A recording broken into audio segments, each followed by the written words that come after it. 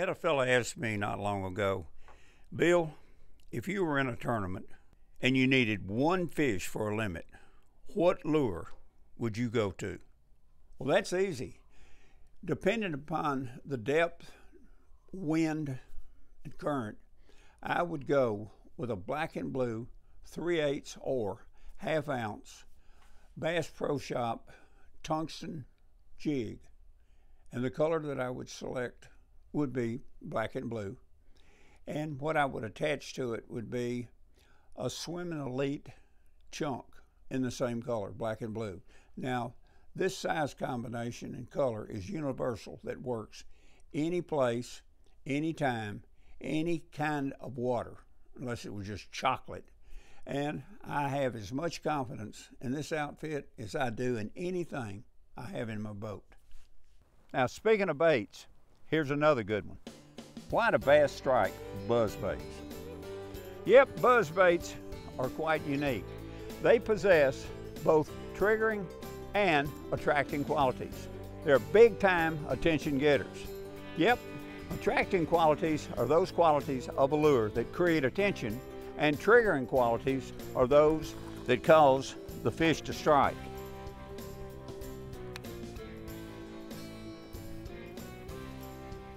Every lure must have both of these qualities if it's going to catch fish. If the lure has only attracting qualities, a fish would only be drawn to it, but never try to hit it.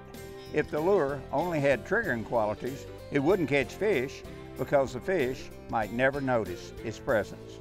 I know this bait is constantly on the move, and a bass doesn't have a lot of time to size it up.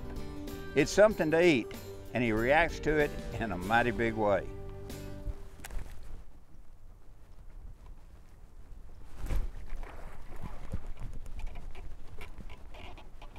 Come on out of there, buddy.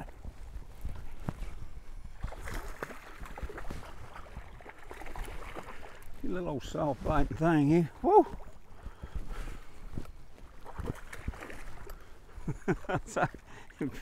He went, just barely hit it when he hit it. Come on back here where I can get to you.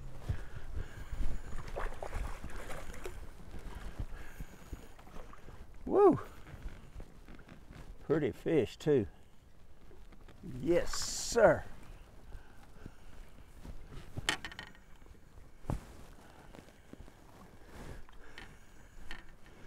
All right, that fish just barely tapped it. Okay, buddy, see you. Doesn't look like we're getting sun, then we get clouds. What we're using black and blue. Black holds its identity extremely well, and of course blue light travels the farthest through water. And so this combination works extremely well. And we've got it pegged with a 3/16 ounce weight, and we've got a sinker bobber right here, sinker stop right here to keep it pegged, climbing up over that cover. So it's a good combination.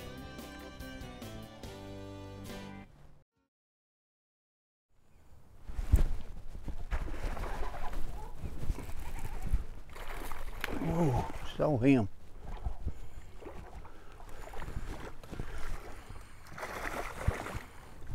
Woo.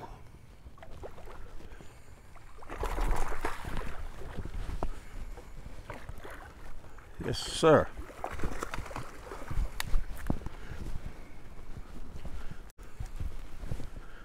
Nice one. Like water up my face, I don't care. That is a good bait. That's a nice fish. Yes. Okay, buddy, see ya. Doesn't matter if it's cloudy or sunny, that sun just keeps going in and out. But that's a good color because it holds its identity real well. It's black and blue. It's a mighty good color. Woo, that was fun.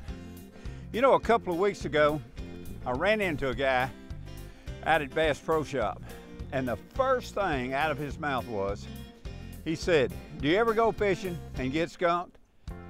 And the first thing out of my mouth was, "Are you crazy?" I do that more than I care to remember. Then he asked, what do you do when the fish won't bite? Well, I told him these 5 things that are really important. First, you must mentally turn a negative into a positive. Second, slow down. By doing this, you'll fish the areas much more carefully and methodically.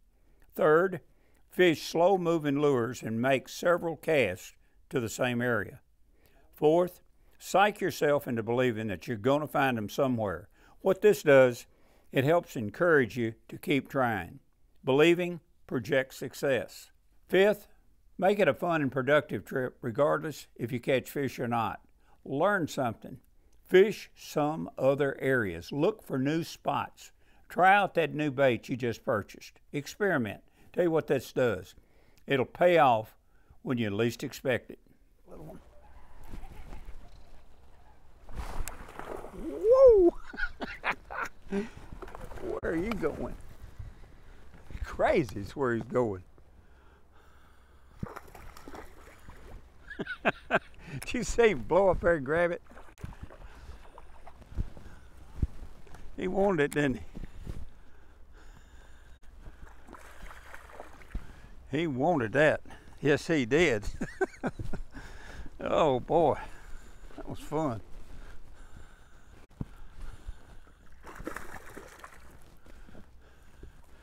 Mr. Crazy. Let me help, Buster. Chunky. You liked it though, didn't you? Yes, you did. Healthy too. Pretty little thing. See you around. Whoa! That was a good fight there. He hit that bait as soon as it hit the water. Dropped it in and boom! Mike McClellan designed these G-Finesse hybrid hooks. This is a 3/0 Finesse Gamakatsu wide bend. It's a nice hook. Talking about being skunked.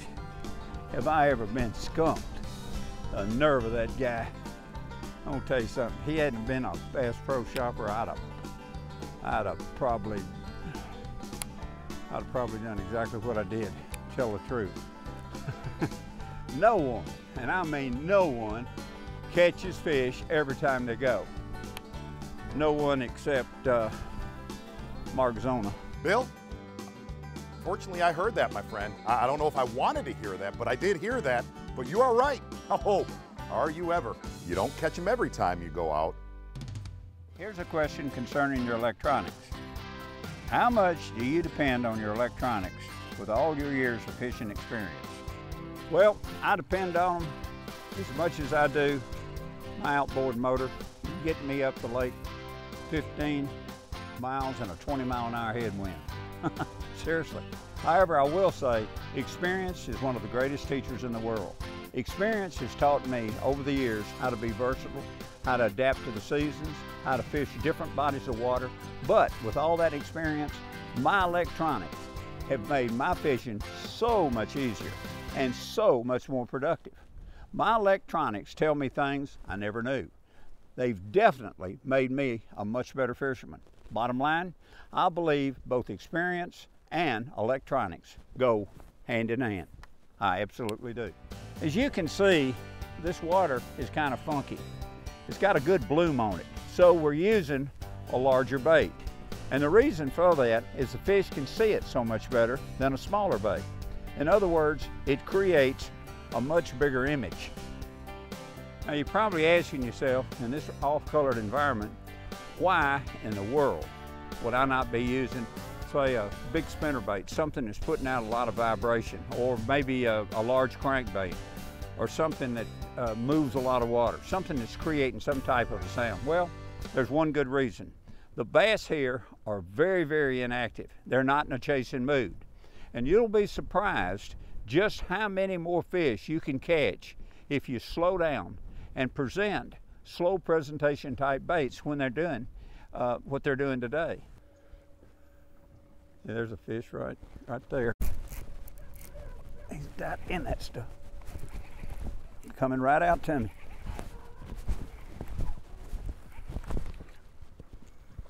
You have to go.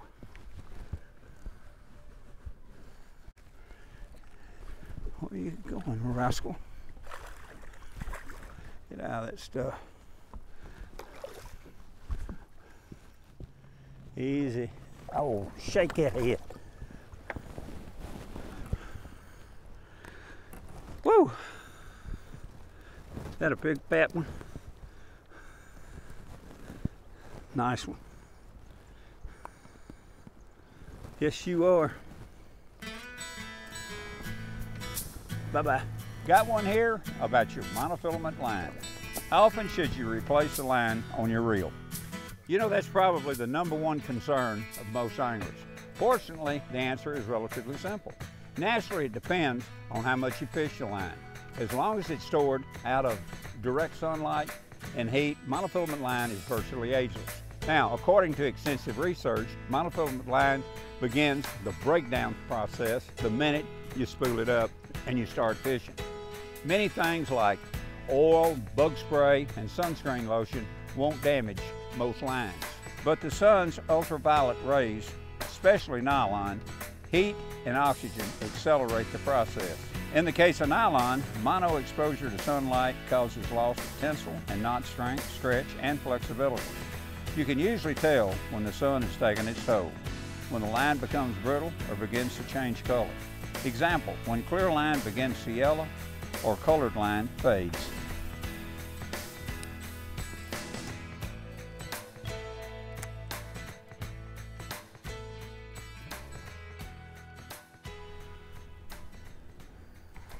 There we go. Get out of that cover. Oh, that's a better one.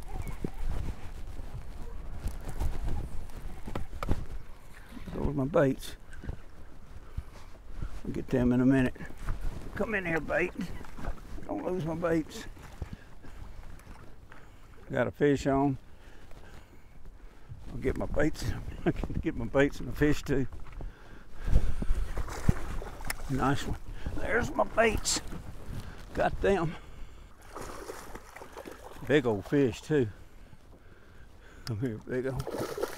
Whoa, big fat one. Come here, baby. Oh, don't bite me.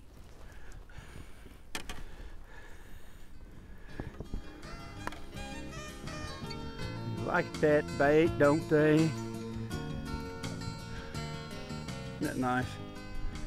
Pretty fat, chunky fish. Okay, let's go, bye-bye. Some nice fish on a fantastic little bait.